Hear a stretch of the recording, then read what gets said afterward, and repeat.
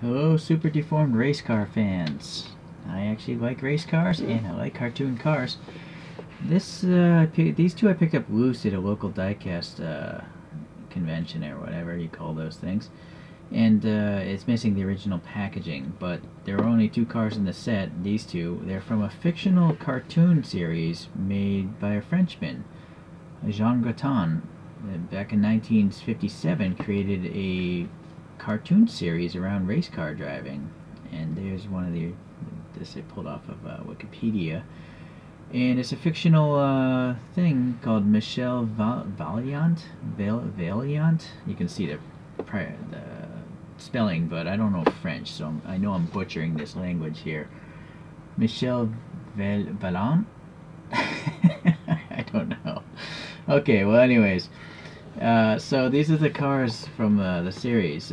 So they look like LMP racers, and this one actually has, the Vaillant, like it's supposed to be a racing car company, and I would have to assume this would be a competing racing car company in this fictional comic book world created by Jean Graton. So let's take a look here. Well, let's start with this one because it doesn't have the namesake on it. So it's got this giant plastic display case, which makes no sense really. I mean, why does it have to be super tall like that? But so sadly, I'm just gonna throw that out. I tend to keep the clear part and use them as storage bins for other parts. In fact, I'll just open this one while we're at it. Oh, this one's taped together.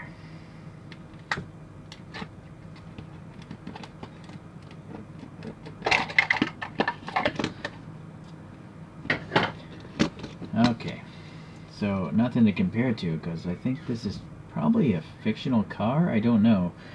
It might actually be a real car, but I've never seen this casting in other liveries from Choro-Q. It looks like an LMP racer, that's for sure. I just don't know if it's a specific one. I don't think I've ever seen these wheels before. They have this Y spoke pattern, and they're deeper in the middle than the edges. They're concave. So that's pretty cool. There's an exhaust tip here coming out. Really shallow vent. All the tampo printing looks good. It's interesting, even though this is an F1, a Le Mans racer, it does have the coin holder back here. So these are all pull back, wind up toys.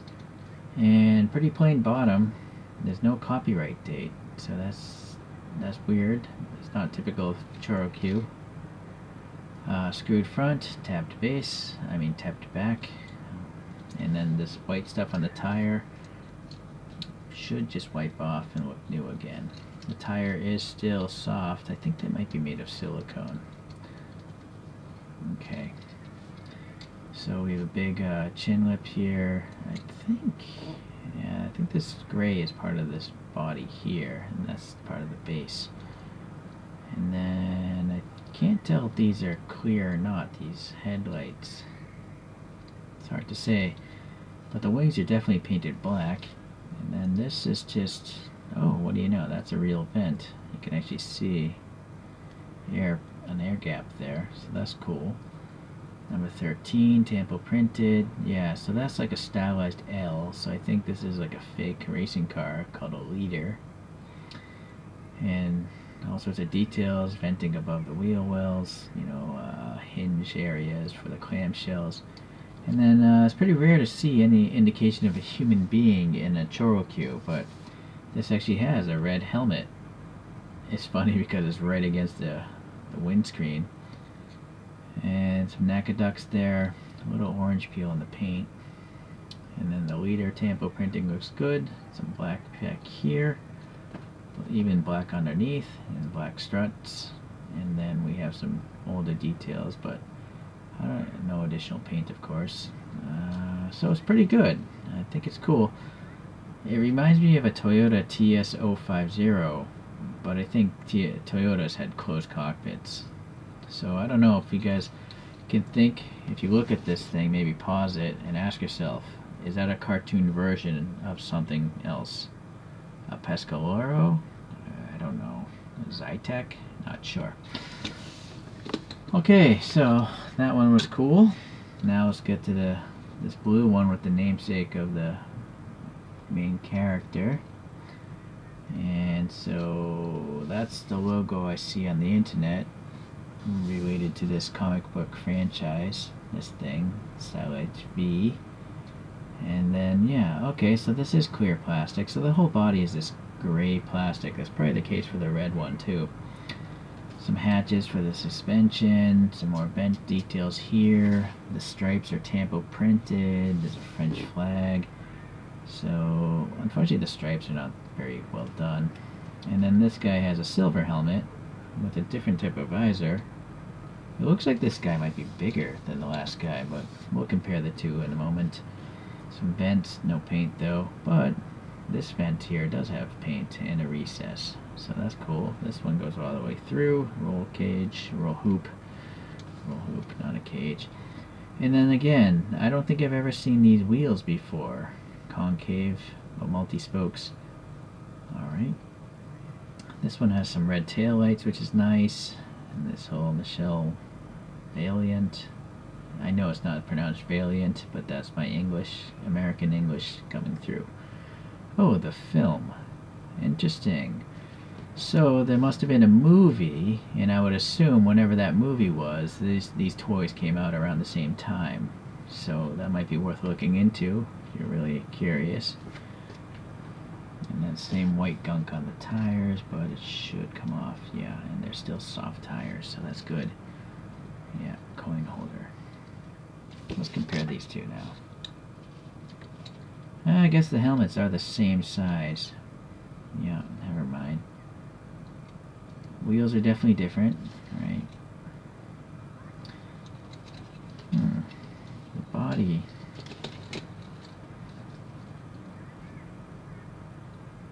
You know, it's so cut. There's almost like no rear on this red one. Whereas the blue is wrapping around the tire a lot more. The blue one has a roll hoop, whereas this one has more like a F1, much narrower roll hoop. And then I think I actually like the red car more. I like, for some reason this looks like a car it's somewhere in my memory, you know, and I also like the real vents right here. This one obviously doesn't have vents, so but I do like that this has, you know, taillights. This one, not so much, but it is a red car. Interesting. Okay, well, let's compare it to a couple other race cars now. Okay, let's start with some old ones here. I have a lot more LMP racers than I thought I did. This is a Ford GT40, and it says 2003 on the bottom of this guy. Let's see. This is a Porsche 956, and this says 2001 on the base of that. I mounted this one with putty though, so that it's a lowered ride height. Okay. Then we have a Nissan R90CP, and it says 1990 on the bottom of this one. I 3D printed my own wheels on that one and used a putty. And then I have a different type of Choro-Q in its proportions. It's a Mazda 737C. It says 1986 on the bottom of this thing, so that's an old one. But you'll see how long it is. It's less cartoony, but it actually has a lot of details. Like there's actually lettering on the tires of that thing. But getting back to more traditional Choro-Q deformation, we have a Mazda 787B, and on the bottom of this it says 2004. So that's a legend. That actually won Le Mans at some point in time. Next one did not win Le Mans, I don't think. It's a Nissan R390 GT1, and on the bottom of this it says 2004. Well, technically it says 04, but... And the last one I will put up there is this Audi that won. Let's see here, what's it say? 2004. And also it says 04 as to when ChoroQ put this Audi out. This R8 thing. And actually that thing has a driver as well. So wait a second. Nope, I was looking at the headlights. They're totally different. So there are 3 different castings, that's for sure, these 3. And the wheels are different as well. They're multi-spokes, but they're different casting than this blue one.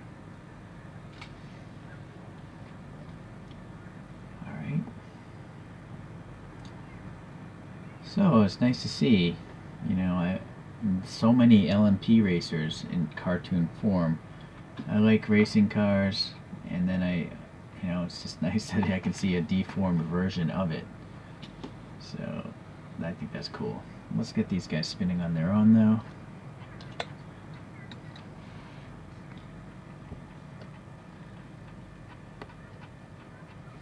So I think a nice touch is, you know, the little helmets in there. So it looks like 2 really small people driving 2 extremely large cars. Traditionally I would put a cartoon character up here, like that's a 1/64 scale race car driver. But obviously, you know, with these little helmets, it makes these cars look ridiculously large. So maybe it's not a good idea. I don't know. What do you think? But they are definitely deformed, and now I'm kind of interested in looking up this movie. I'd be curious to see what it was, if it's an animation or like a live action film or something. There's a lot of photographs of like real cars with this livery stuff going on. Like, those are real cars, so I don't know, maybe there's a live action movie as well. Alright, well, I appreciate you guys checking this out, and hopefully I'll find some other race cars in super deformed shape, and we'll talk about those next time. Thanks, see ya.